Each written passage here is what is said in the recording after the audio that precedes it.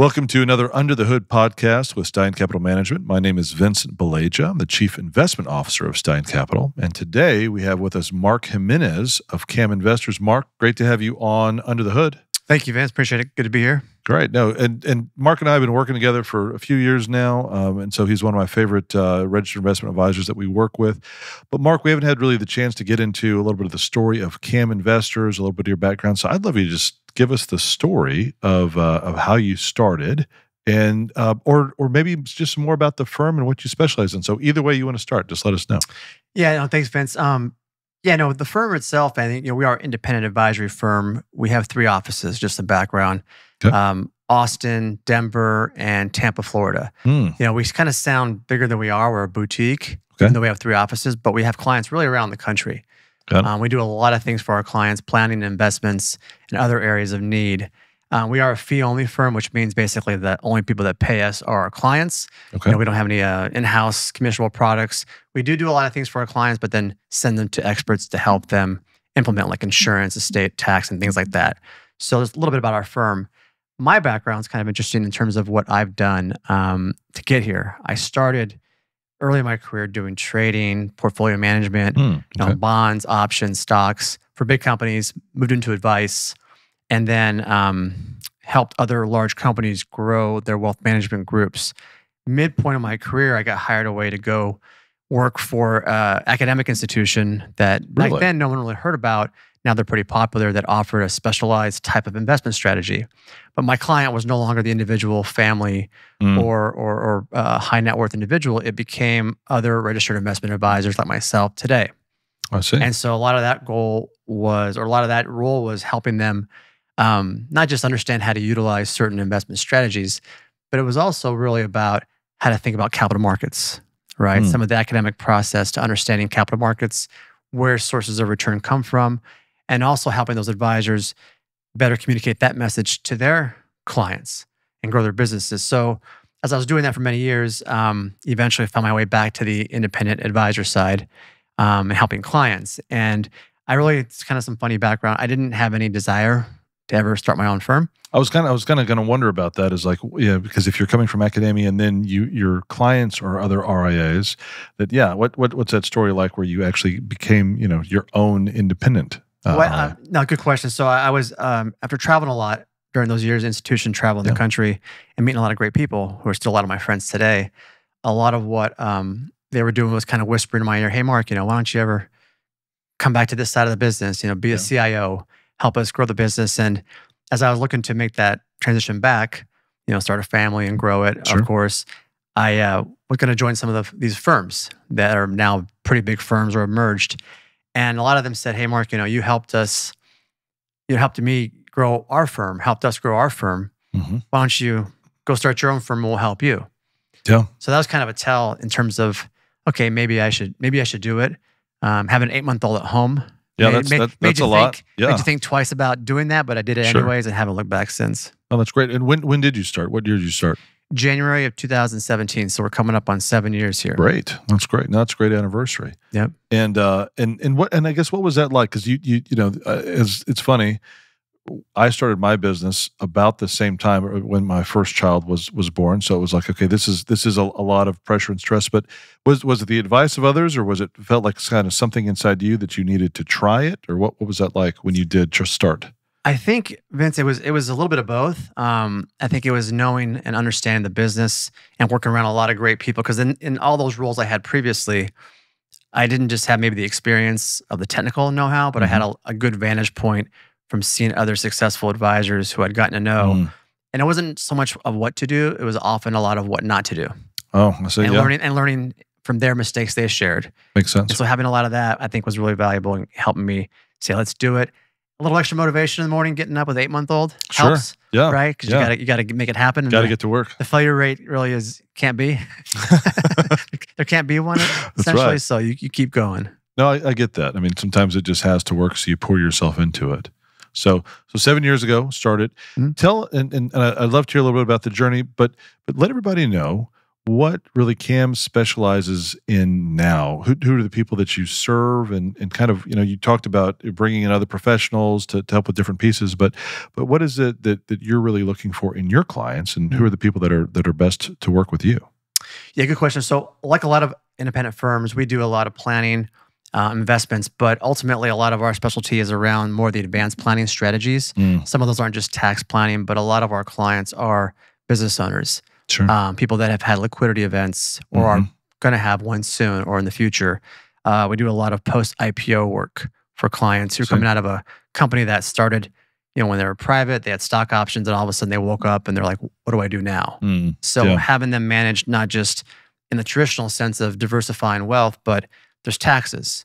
Maybe there's some ways to transfer that wealth. Maybe there's some ways to protect that wealth in utilizing more advanced risk mitigation strategies. So we do a lot of those for that audience, and that's a little bit more unique. And I think part of that is because of some of that earlier day background I had in the option markets Mm. at the academic institution, and knowing kind of how to use different solutions, whether it be public or private or alternatives, to help manage risk better.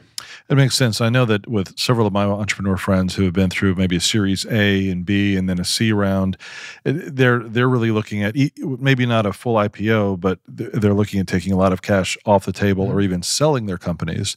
And I know that there's just a lot of complication that goes into that from a planning standpoint and from a tax standpoint. So I can see why that's super valuable, especially because you're dealing with usually fairly large numbers. Yep. A friend of mine's about to do a buyout for, I think, 12 million. Then has a workout for probably about the same amount. And then another friend of mine is looking probably at about a $60 million sale. And so, when we're getting into what his tax liability could be, as we're just kind of going back and forth, it's significant. And I know, planning on that stuff is super valuable when you're dealing with sales like that. Absolutely. I mean, I think anytime you can get in front of that to help someone save money, you obviously can't wipe it all away, Sure. the tax bill. But the earlier you can plan for some of those things, there are some really neat ways that by just planning ahead, you can save those entrepreneurs, people that are coming out of a public or an IPO event, let's say, Hmm. hundreds of thousands of dollars. So it's just good planning. But using some of those advanced planning tools does help. Good. That's good. No, it saves a lot, and I know that usually I've seen some people going from business to business, but some people are having that one exit or that one IPO, and then they really want to take it easy for a while, and I think they want to make sure that with the money that they've made, with the risk that they've taken, like that's going to last. They don't have to worry about money. Hopefully, after that, I know that's probably Mhm. a big deal with you guys too. Yeah, no, Yeah. we kind of use the term and joke around the firm. We help clients make work optional I like because that. they don't necessarily think about retirement, or they don't envision themselves sitting still and Sure. not doing anything. So a lot of that process is helping them understand how to make that flexibility in their life happen with time and whatever they want to do. So it's a lot of times we're not trying to hit home runs in anything we do for clients. It's really about sure enhancing their wealth, maybe, but also protecting it. Makes Right? sense. That's most of what we do for our clients. That makes good sense. And then tell me just a little bit more, maybe the people at your firm right now, the team that you've built, and I know that you've got Austin, Colorado, and Tampa. So, Mhm. so it's three great places. Just give me a little bit more background just on who you have on your team, and maybe how you divide things up, or just how the team works together. Yeah, good question. We kind of, that was one of the, I think, benefits of starting the firm when I did, Mm, because we didn't need to have all the infrastructure perhaps a firm that started 20 years ago needed to have. We understood the benefits of technology, benefits of outsourcing in mm, areas that made a lot of sense, benefits of partnering with firms that could help us or work together. And so within those offices, we have those presence more or less, an office space in each. But with clients everywhere, technology is a big part of what we do. sure. Everyone is an advisor, client-facing role. Some wear other hats. I might be the chief investment officer. Somebody might be in charge of client communication. Some might help write the blogs. So we all wear multiple hats, very common in any small business. Sure. But I think a lot of what we're doing is also saying, okay, for compliance, we have to oversee that, but can we partner with an outsourced compliance firm? Mm, We have a tremendous big back office, a multi-billion-dollar firm that helps back us up. that's great. So the Yeah. event, not just a couple things. One, if we need more resources, we call on them and we use their technology infrastructure that helps us better serve our clients. If we need, cyber protection, which everybody needs. Sure. We have a couple resources for that. If we need, tax professionals, we have a lot of resources that we partner with that may not be directly part of our firm, but we can outsource to or bring in. I think for a lot of our process, we will look to continue to hire, but ultimately, anybody who's actually in the firm is client facing. Works with clients in some capacity. I like that. And I'm just working with your firm. You guys have great relationships with your clients, very personable, and I know they can get a hold of you very quickly. And that's one thing that's been great in working with you guys is that we can get a hold of you. The answers are right there. If you need something from us, we're always just a phone call away. So that's a big deal. And you have a great team that you work with. So I really appreciate them. Let's talk a little bit about what you're seeing in the market this year, maybe what your strategies are. It's the end of 2023, going into an interesting year. You just had, the Fed make some comments the other day about what their plans are for rates. But what are the big things you're looking at? Is it rates? Is it the market? Is it something outside of that? Just curious what you guys are thinking about on your side. This is fun for me because with our clients, you mentioned, we like to touch our clients a lot, talk to them a lot, keep them updated.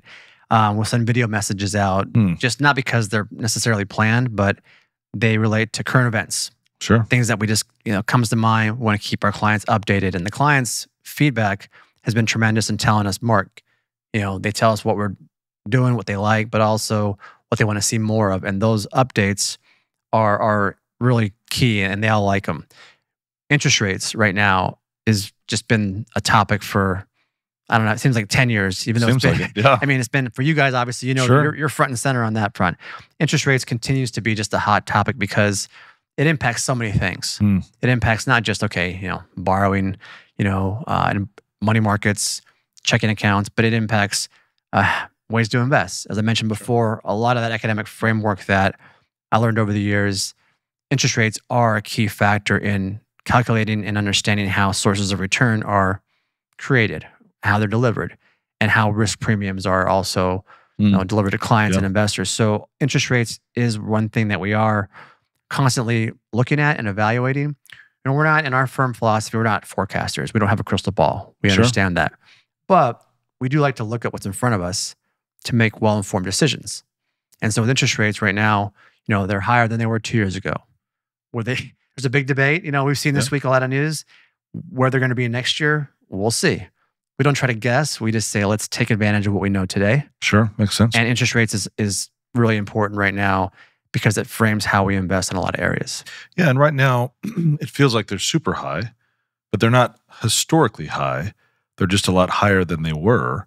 And I think that one of the things that we look at is what that does to asset prices, especially on the real estate side, especially the commercial real estate side, but then also in the market as well, and on the private markets as well, as far as private equity and everything else that goes with it.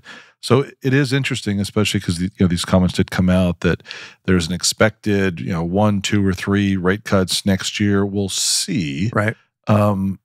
And I just wonder, and I get it, you're not trying to predict. We can't predict either, right? We don't want to predict asset prices based upon what the Fed may or may not do. But I know a lot of people have been excited. It seems like the market's been a little excited with talks of a cut because they're thinking, okay, is now the time to get in? And I'm not asking that question, it's the time to get in, but I just know that there's a lot of noise about it because the market had such a great run with low interest rates over the last decade or so, really since the GFC. So I guess it makes sense to really look at what's happening. But I am just curious: are you getting some of that feedback from your clients? Are they asking questions when they hear that, or are they just kind of waiting and seeing as well? We get a lot of those questions. Part of it's because clients are asking them. Part of them are because we may share a message and they'll want to follow up on what we're talking about. They are asking. We get the question. It's just, even though they know our philosophy, they're asking us, hey, Mark, should we be doing X? What about next year's strategy? Should we be locking in interest rates now? Should we be buying long-term bonds? What about stocks, tech stocks? Whatever the question is of the day, we do get those questions. Our view is that everything we do on the investment side is driven by what the client needs. It's driven by their plan. That makes sense. Yeah. So if a client says, hey, here's my plan, here's my strategy, and it calls for higher risk investments, right? Or they can take more risk and it fits in, we'll go after them. For clients that maybe it doesn't call for that, we might pull back. You mentioned the GFC, back in the day. one of the things that happened, if you remember, I'm sure, given your business, is that banks sort of did some bad, right? They did some wrongdoing. They did. I think the handcuffs put on them. What that did, and I think this is where we try to educate a lot of our clients, is it changed some of the framework for expected return in certain asset classes, right? But it also opened the door for expected return opportunities, right? And one of those, which is in your world, is in the lending market. Sure. Right? Banks got a little bit handcuffed. They got a little restricted. If you and I, versus 15 years ago, go down and get a personal loan right now, they'll want us to put out a lot of paperwork in play. A lot. It takes a little while. Yeah. You're not getting it, 24 hours. But there's a lot of other resources. We can go online. We can call other private lenders and get money right away. Because of that GFC, that market has exploded. It's true. Right? And as of last year, if my data is correctly, not just on like small business individuals, but even private lending, real estate debt lending, senior secure lending, that market has surpassed bank lending for the first time as of last year. So that whole marketplace has grown. So that has increased opportunities where we say, look, we can go out and get some of these returns now that were somewhat unattainable just 5 years ago. Sure. So we spent a lot of time there. Well, let's talk about that, because I know you said the most important thing is to stick with a plan, right? To see what assets fit within someone's plan. One of the reasons we work together is you guys do use alternative investments, which is different than a lot of advisors in the market. What's kind of your experience been? And as you said, this market that really started as kind of a niche market, maybe pre-GFC, now is as big as the banking market, which is pretty crazy to see these private markets move so much. But just tell us a little bit about your experience, because you've been using them for a little while. Just would love to hear some stories about what's worked, or maybe even what hasn't worked, and just some lessons learned there. Yeah, our first kind of screen, if you will, for alternatives and whether or not they fit in a client's portfolios, first of all, is it going to add value? Right? Is it going to add value? What I mean by that is, the alternative, let's just take stocks and bonds, basic stocks and bonds that are public. We determine what's the right mix for clients. And we still use public securities across everyone's portfolio. Yeah. But as we know, some clients are going to have more stocks, some more bonds. If we start diving into alternatives, we ask, are they going to add value for that client's needs, time horizon, retirement income, whatever it may be? If the answer is no, usually it's a pretty easy, okay, we're not using them. Right. But if there's answers maybe, then we dive into maybe some of the alternative options we have and how we can apply them to manage risk, perhaps, to smooth the ride out, increase return in areas of let's say fixed income or retirement income. And so we try to apply that, net of fees, net of taxes, to employ alternatives. I think where you asked the question how we are maybe a little different, that's an area we aren't afraid to go into, because it is a little bit of a, uncomfortable to learn something new in your career. And it's easy to get complacent, which we're not. It's the truth. And it's on our website somewhere, I'm pretty sure. And so a lot of what we do is we're always trying to learn and understand where we can help our clients, right? And so it's not just during the pandemic when everything goes to zero in terms of rates. Before that, we felt we needed to go out and start getting other sources of return for our clients just to help them meet their goals. Sure. So that's kind of was our starting point. You got us interested. We identified probably a small subset of alternatives, because there are a lot of not so good ones out there too. That's the truth. And so we typically, most of them we avoid. Sure. Well, and so for the clients that do or where you're looking at their plan and you're saying, okay, alternatives would be a good mix. It would be good for their portfolio. What are the characteristics of those clients typically? What do they kind of need that alts maybe satisfy that need? You mentioned a few things, but what are you kind of looking for those clients, or what's a characteristic of those clients? Typically, it's going to be for clients that they're no longer in heavy accumulation mode. Okay, that's a pretty common denominator. It's clients who don't need to take the highest level of risk, because doubling their money or tripling their money is not going to make a change in their lifestyle, but perhaps the other direction will. Right. So there's usually some common denominators there. I think it's for people that are also trying to maybe draw income. Income's a big deal. That's right. That maybe need an extra level of diversification in their portfolio or from what traditional public assets maybe can offer. So it's a little bit of helping them meet their planning goals or retirement income goals, but also just really we think managing risk is probably the biggest thing. I think it makes a lot of sense, and that's one thing that we look at. We're an alt investment provider, of course, but I think it's diversification is a big deal, and having that investments that aren't correlated with the market, which I think is very helpful. And the market has had some rough years, but then has had some excellent years as well. And we just, I mean, our strategy is just to kind of keep going and doing what we're doing. So sometimes we can be the hero, and sometimes we can be the, well, what's, you guys are being a little bit slow and everyone else is doing great. But I think like what you're saying is it just kind of smooths out returns over time. So I think that's what our clients appreciate. And I hope that that's what your clients appreciate as well when you build these portfolios for them. Yeah, I mean, we're not trying, again, we are a firm that does apply, let's say, certain levels of expected returns, as we call it, to different parts of the market. But really all we're trying to do is provide the highest level of probability for our clients of meeting their goals, right? And so if it's 8% they need, how are we going to get to 8% or whatever number that is? Yeah, makes a lot of sense. When someone's coming in, and we had mentioned before we started that you've got some two big meetings today with some clients that have been referred in. Sounds like you could be a great fit. What does that process kind of look like? Someone's coming in, they set an appointment with you, but just kind of walk me through maybe some of the discovery process and what you're looking for and what makes a great fit for someone to work with you. Yeah, so good question. So everything we do, not just on the investment side, but even on the planning side, has a process. There's a lot of reasons for that. One, it keeps everyone organized. Sure. Keeps things compliant.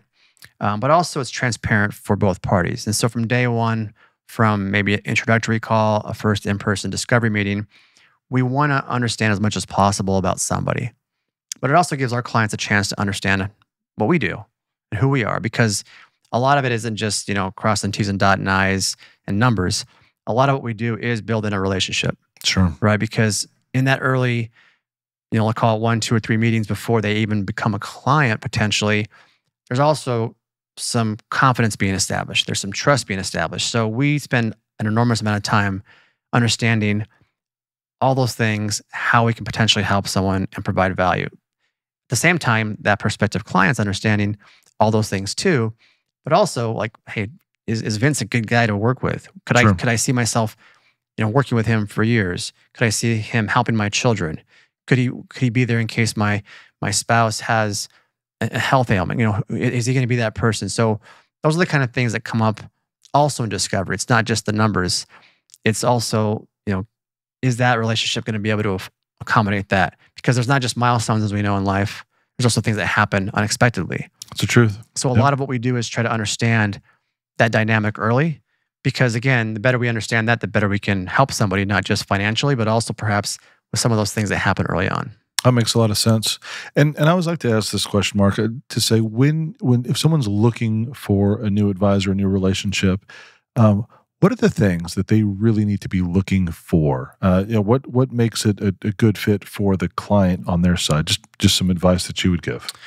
Yeah, I think in any relationship, not just in what we do, because again, what we're doing is trying to make sure that there's a certain level of complexity to be able to provide value and use our skill sets to the best of our abilities. I think in any relationship, there has to be that alignment, right? A client shouldn't go to somebody that can't deliver, but also if they can do some of that themselves, they should, right? I think there's a part of that. But I think the questions they need to ask are, how are they compensated, right? What's their investment philosophy?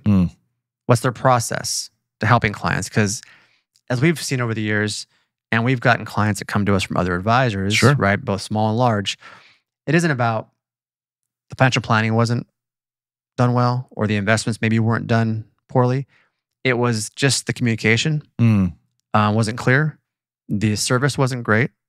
And that had to do with probably the process to managing, or maybe they had 300 clients per advisor and it was impossible to service. Too many, yeah. So all those questions about, philosophy, how are you compensated? How many clients do you serve? What's your process for serving clients? What's your process for reviewing clients' situations? Sure. On not just a one-time, but an ongoing basis. Those are just some basic things. And other things also about, hey, what happens if you, Vince, get hit by a bus? Who do I work with, right? Continuity planning. We have one in place. It's there from day one when I started the firm by myself because I knew that question. If it didn't come up, I wanted it to be very Yeah, that's transparent an important question. on what would happen because a lot of times that isn't always addressed. No, no, that's a great idea. No, that's good. That's really helpful, I think, for people to think about and evaluate. And I want to kind of go back to some of the business owners because I know you work with a lot of business owners and entrepreneurs, especially with those that are kind of at that transition time.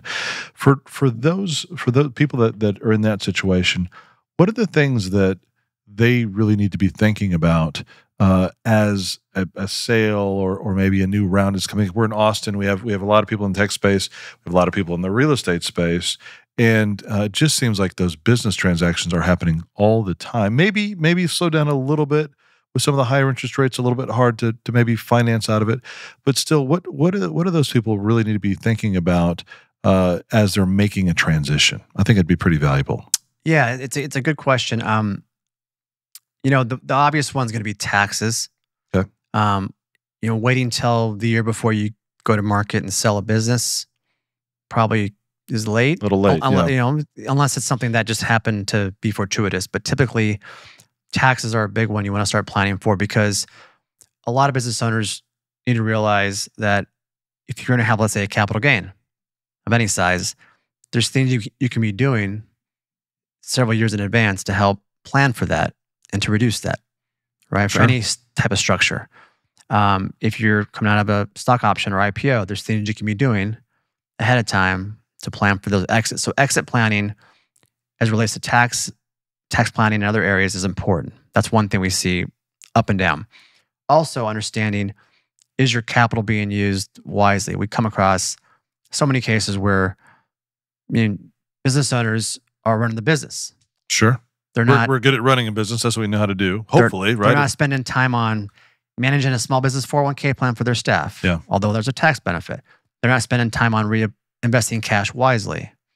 But that can produce returns that are greater for the business or themselves. So there's things that we see tax planning. We see things that how to invest cash flow that are very common. Also just the risk, the key man, right? Understanding what happens. Because we see the data. Sometimes things don't go as planned. How do you manage risk to an owner when there's one or multiple? So those are the things that they're not easy conversations for some, but we have to have them because it comes up. One thing you'll probably hear more of coming up is estate tax. There's some rules that were put in place several years ago where the exemptions are pretty large. Right. That could change here in a year or two when they sunset, as they call it. We don't know the amounts, but if they even come down a little bit, that's going to impact a lot of business owners who have, equity value on their balance sheet. Sure. And so there's things like that we try to address or get in front of too. That's a great idea. And all that would be taken care of really as part of maybe that intake and discovery process, I would assume, that as someone's coming in. Absolutely. So if I go back to, so we talked about interest rates, right? There's maybe some of these estate taxes that are going to be applicable to some people. Is there anything else that's just kind of on your radar of just kind of paying attention to, or you're thinking about, and maybe you're waiting to see what happens? But just curious. I'm always curious with advisors, especially someone who's the chief investment officer, of what's on the radar besides the two big things. Anything else come up for you? Yeah, so this is where my mind, being a student of the business and just in liking this stuff, so it's easy for me to stay on top of it. Sure. Although we do have a lot of great partners like yourself and others who keep us up to date on market updates and trends and data. But one of the things, in addition to post-GFC, that this private lending market, all things we'll call it lending, has really expanded upon, that's presenting opportunities that otherwise weren't there, again, a few years ago. So we are in that space, as you know, and we like it a lot. The other thing, which is sort of related, is looking at just the global equity markets. And I'm going to get a little academic here. Oops, excuse me. I'm going to get a little academic here. Put your academic head on. We're good. We're good, Mark. I'm going to get a little left brain here, as they say. So one thing that a lot of investors don't know, and it's okay because it's not their job to know, is that the number of companies going public is smaller, is less. Interesting. Than it used to be. There's a reason for that. There's regulation, there's costs, Sarbanes-Oxley. There's a lot of stuff on why that is. Also, why a lot of companies are maybe not going public or waiting is because, as we talked about earlier, they don't need to go to the capital markets for money. The private market is tremendous. Think about companies like Airbnb, Spanx, a few other ones that tap the private markets for years. And use an example to kind of put some numbers in perspective. Think about Microsoft. When they went public, I think they were about 700 million or so market cap. All right.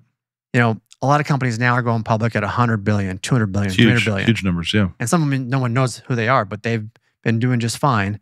They hit a point where maybe it made sense. But the reason I bring that up is that there's a risk premium when Microsoft goes from 700 million to what it is today that investors can earn. Sure. But if companies are going public later, you can argue that there's a gap there of when they were a smaller company that public investors maybe couldn't earn. Now, you don't know what in advance because actually most public companies don't make a lot of money every year or they don't perform well. But it's hard to advance. So there's a way to diversify that risk a little bit. But as far as keeping returns or achieving returns going forward, you may have to think outside the box a little bit or maybe something different to achieve or get exposure to those companies that are waiting to go public until later. That's really interesting because that's just it. Is the markets have changed and it was kind of like, here's a series, and maybe there's an IPO, and you do get a much smaller company that comes to the market.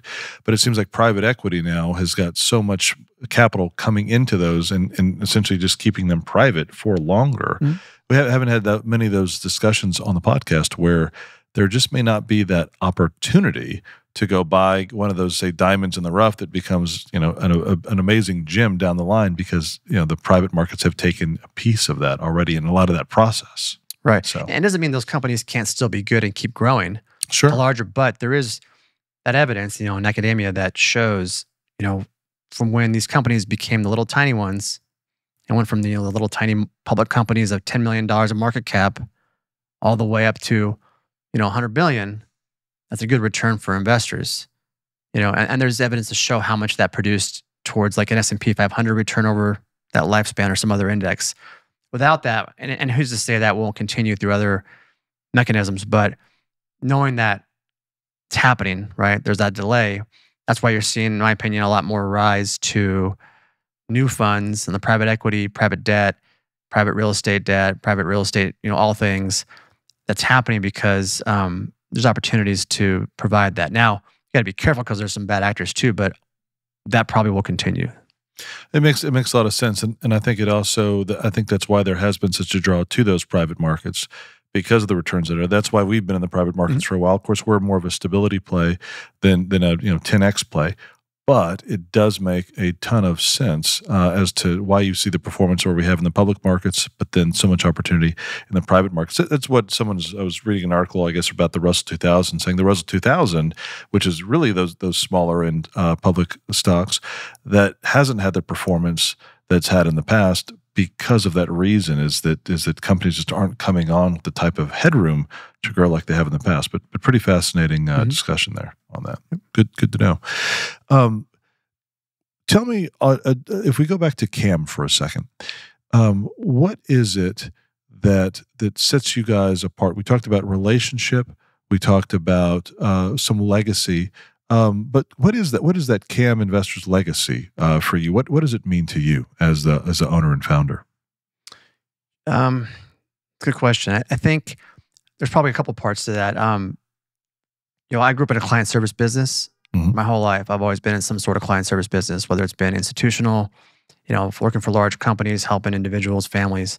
So that's just what I like to do. I think a lot of what I like to see and why I show up every day to work is just helping people, right? Again, I'd argue some of the planning and investing techniques are regimented in my way of thinking, and I just do them automatically. But what causes me to stop each day, one of the meetings today, Discovery, one of the individuals shared about her mom, right? And I said, hey, is there anybody that you might have to take care of or support?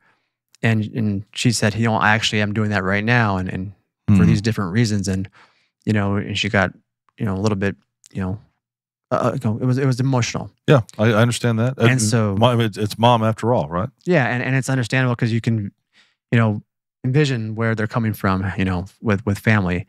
So a lot of those things, I think,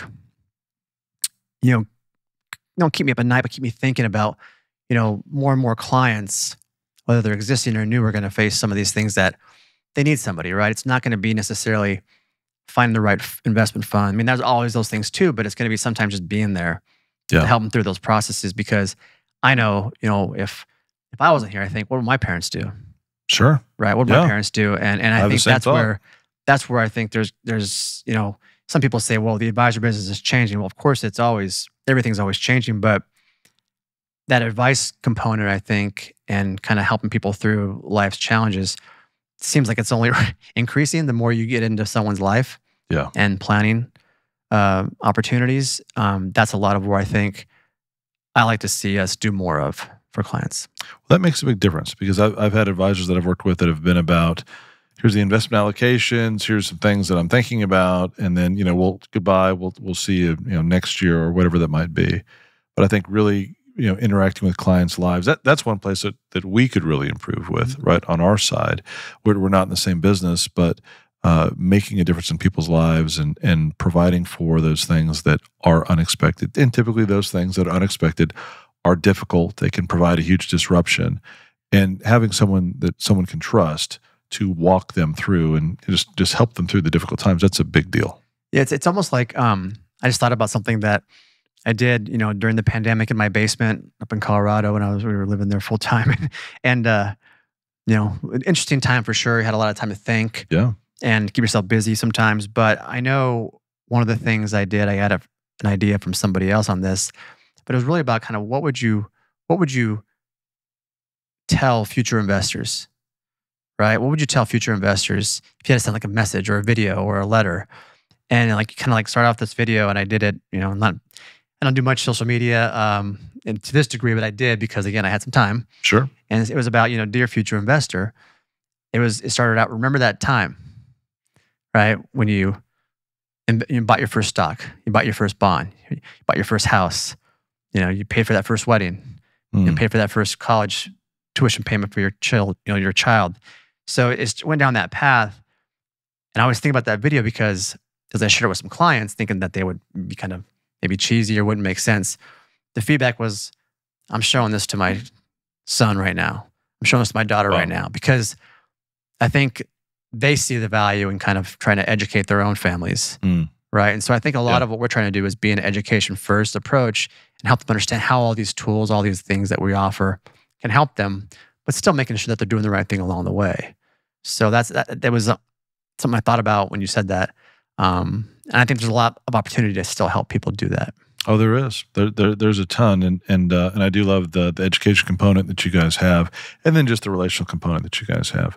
I want to make sure, Mark, that people know how to get a hold of you. Just tell them where they can find you, how they can call you, and anything that would be helpful there. Yeah, so we are online at caminvestor.com. That's our website.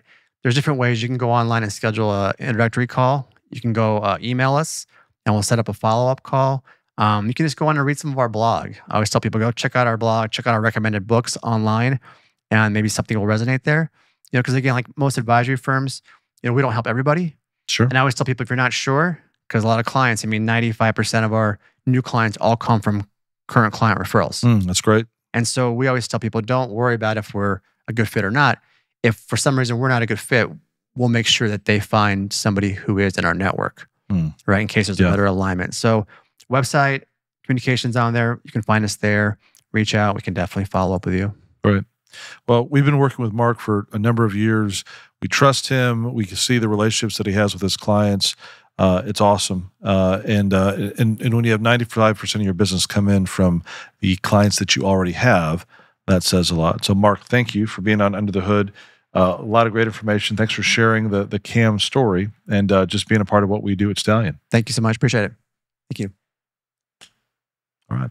Perfect timing. Anything else? Yeah, right. So I say, anything else that you wanted to kick in there that we can always edit the things in? Anything else you wanted to focus on? No, is there anything that you wanted? I think we covered. No, I think that was the good stuff, man. I thought that was a good session. I think the private lending market's good, for you guys too, because that market's just gotten big. And the risk premium, I think, again, it's a little academic for some, but there's some merit to, I think, why we continue to go down that path more, because you're just seeing that happen with less companies, or they're delayed on their, because think about it, doesn't matter whether you're a big lender or small to those companies, why would you want to subject yourself to public company requirements and reporting?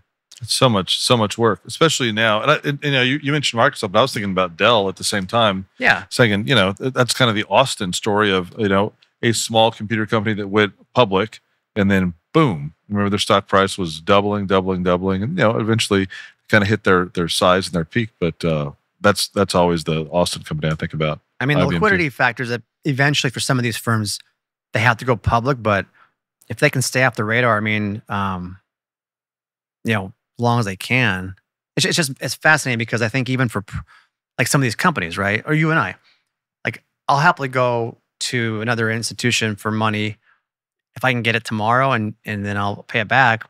But I have to go to the bank and wait 30 to 45 days and deal with all that. I don't have time for that. Well, it's a pain. I mean, it was like, I guess the last time I financed a house, and it was through Regions Bank. I mean, the level of scrutiny was unbelievable, and took, I don't know, 60 days probably to close the transaction. Yeah, you had a colonoscopy basically. I mean, not to use that term, but that's. I mean, we just did that off-market property in August and got it, and oh god, it was stuff that I got asked 14 times the same question different ways. It's like, what was this transaction for $5,000 in this account, 9 months ago? I was like, I don't remember. I don't know. It's like, does it matter? It doesn't really matter, but I guess to someone it does, man. No, I mean, I don't, anything that else you think that we should add, but I think we covered. Timmy, anything you think we should go into? No, I think we touched on the major stuff. You know what? Let me hit one thing. I want to talk about income for just 1 second. So I'll go into, we'll just kind of ask some questions about how important is income right now for your clients, and then kind of what are you guys doing to help with that for people that maybe are not in the accumulation phase anymore?